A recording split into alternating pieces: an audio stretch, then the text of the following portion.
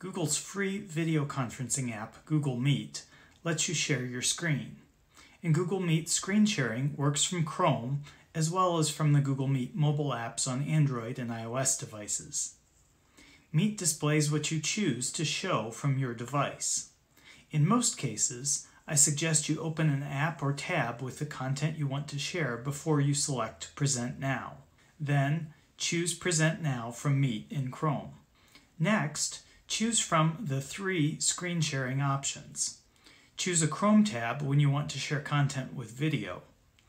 Choose a window to share only a specific application, or choose your entire screen when you need to show your system. To end sharing, return to the Meet tab and select Stop Presenting. On Android and iOS, everything displayed on your device will be shared with people in the Meet session. To share from Meet on mobile, select the 3-dot menu, then choose Present Screen and follow the prompts on your device. For more details, see my article at techrepublic.com.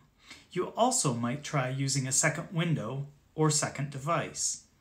For example, on a laptop, you could text chat in Meet while a video plays. Side-by-side Chrome windows make this work. Or join Meet from 2 devices and then present content from one. You might choose to view your colleagues or students on one device as you sketch an idea with Jamboard on another. Just make sure to adjust the microphone and speakers so you don't create an amplifying audio loop. Let me know what your experience with Google Meet has been, either in the comments or on Twitter. I'm Andy Wolber at @awolber on Twitter for Tech Republic.